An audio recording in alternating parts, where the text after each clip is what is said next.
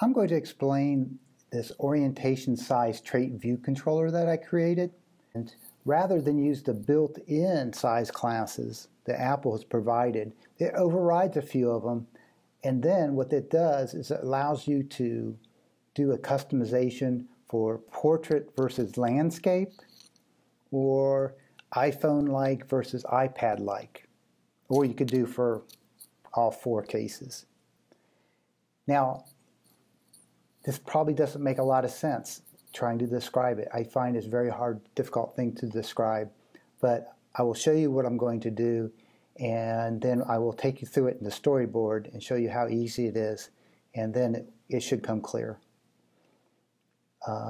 I will, for this example, I'm just going to do a customization where I want my UI to look different for portrait versus landscape, regardless of whether it's on an iPhone or iPad. So I'm only going to customize one dimension here. And my guess is this is the most common scenario where I would see this being used. So I'll switch over to these simulators here, and you can see what we got is on the iPhone. I got this very, very simple app. Two views, a primary view and a secondary view.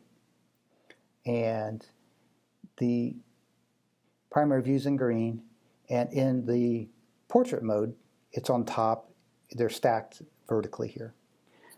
If I take this iPhone and now rotate it, you'll see that they switch out, and now they're stacked horizontally. Okay, if I go back. And similarly, it does the same thing on the iPad. And so here it is running in landscape with it stacked horizontally. And if I rotate it, you see that now they're stacked vertically. And if I rotate back. Another interesting case here is in the slide over modes. So if I force this into slide over mode by putting Safari over here, now we get 2/3 view, and actually even with the iPad in landscape, okay, now it is the aspect ratio such that it is in portrait. So you can see it here, and it'll stay portrait here. And if I go back to full screen, it will switch back to this side-by-side mode. Okay. So I'm going to quickly show you the code, and then we'll come back to this in a minute just to show you how simple this really is. So really, we're really overriding just this one method, trait collection, that gets returned, and we're kind of taking over a little bit about what the horizontal and vertical size classes mean, and we're doing it based on whether it's portrait or it's what I'm calling a big view. And you get to kind of decide what you think is a big view is. So we'll look at that in a minute. I'm going to swap back here to the preview again. This kind of down here shows all the different devices and orientations, so you can kind of see the multitude of what we now have to deal with. Okay. To show you how this is done in the storyboard, what I'm going to do is I've got this simple view, and I'm actually going to delete out these two views that I added in, and we're going to build them back. So the only thing I've done so far to customize this is to color the background red. So that will allow us to easier see the safe area that's outside of what's being drawn. I am using safe areas. Okay. And I do have for this view controller that it is subclassing this orientation size trait view controller with the code I showed you that overrides that one method. But this isn't used when it's running in the storyboard. And so there's some tricks we have to use to get around that. So what I'm going to do, I'm going to start with an SE in portrait mode here to build this out. Okay. And so here I got UI views. I'm going to put two UI views here. Okay. This is going to be our primary one. And what I'm going to do, I'm going to take its background color and turn these down so he'll turn green.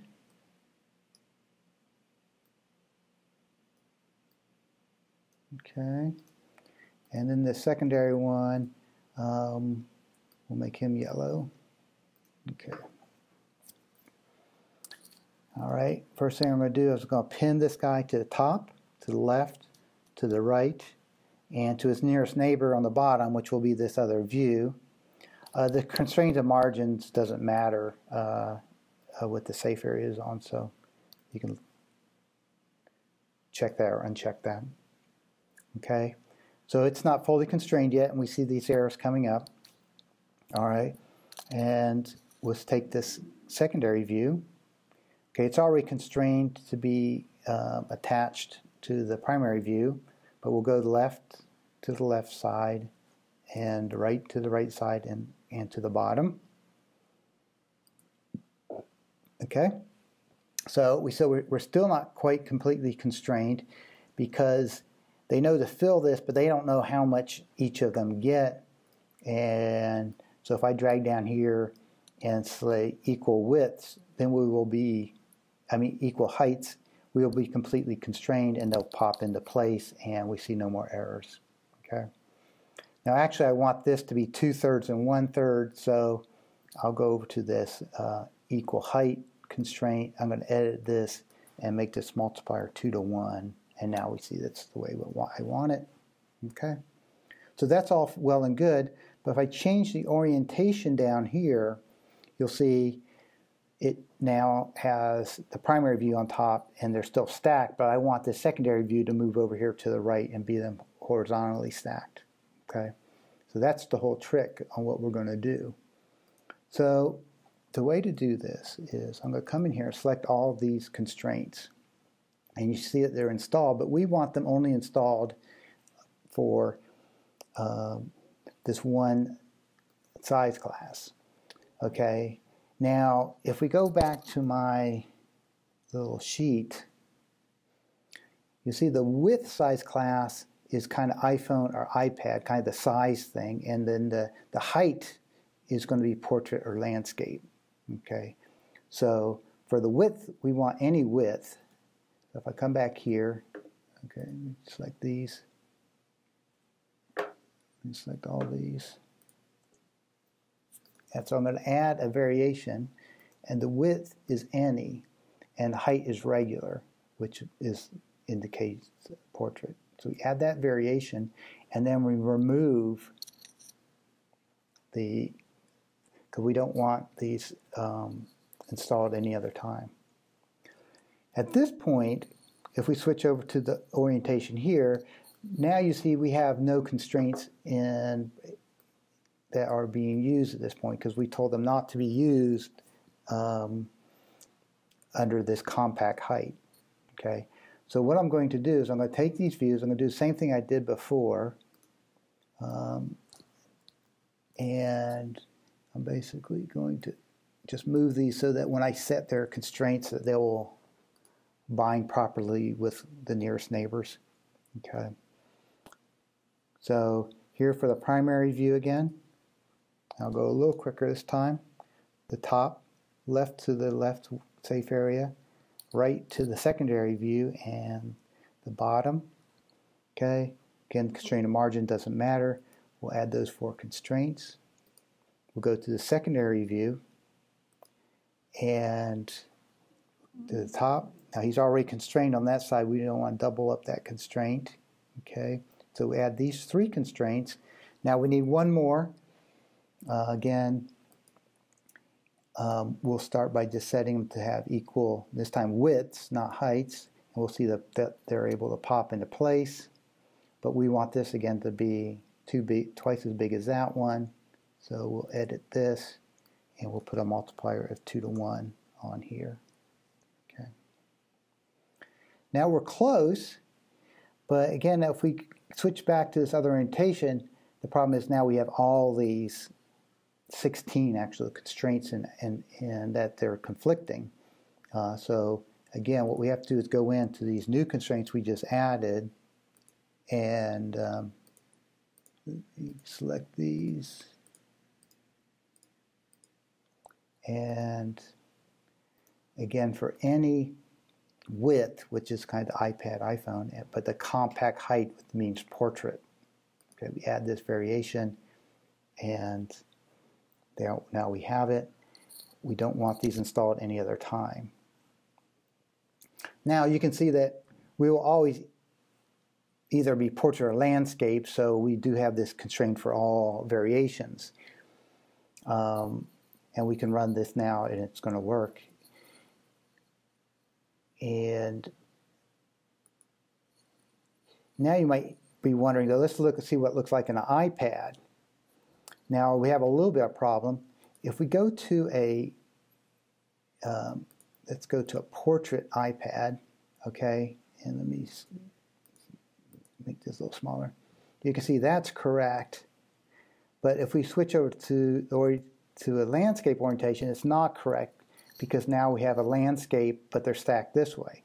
And this was, as I was saying, is that the interface builder is using kind of the built-in size classes, not the ones returned from our custom orientation size trait ViewController. Okay, but there is a way to view this, and that's kind of what this cheat sheet has in there, and it suggests what to use for these various configurations.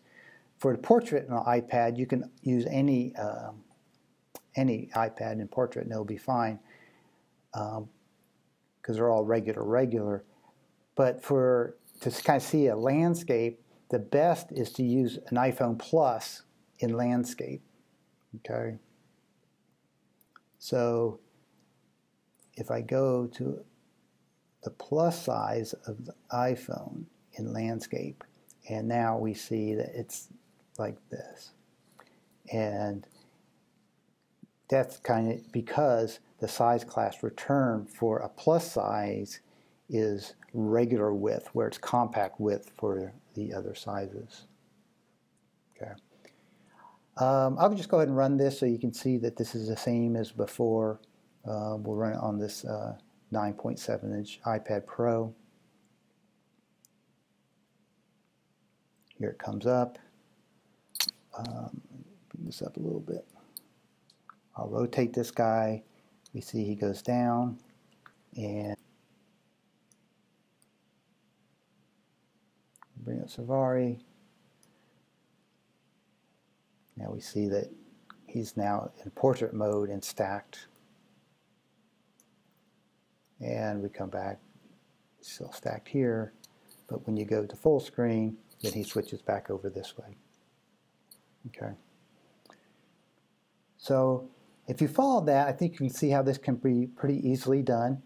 I would like to say one other thing, that a lot of recently, Apple introduced the stack view controller, and a lot of people might be thinking, well, wouldn't this be easier to use the stack, just use a stack view and then customize it on horizontal or vertical based on the size classes? And yes, that would work for this very simple case. You do run into trouble fairly quickly, though, because the stack view controller adds in a lot of auto layout constraints, and when you're trying to add additional constraints, like I did here for the 2/3, 1/3 view, you could very easily get into issues where you have conflicting constraints. So I found it easiest to just to use them all, like I've done here. And I will switch back to this cheat sheet again. So you could use this same method and use one scene in a storyboard and actually have these customizations for all 4 of these. Now I think in practice, this portrait versus landscape is probably doable. If you just want to do iPhone versus iPad, kind of something where you had a lot of space, want to kind of differentiate based on the kind of amount of real estate in total you have, that might make sense. If you're doing all 4, it's probably getting a little too complicated, and it's probably better to have 2 storyboards, one for the iPhone and one for the iPad. So, hope you enjoyed this. Look for the code in GitHub, and this video on YouTube. Thank you.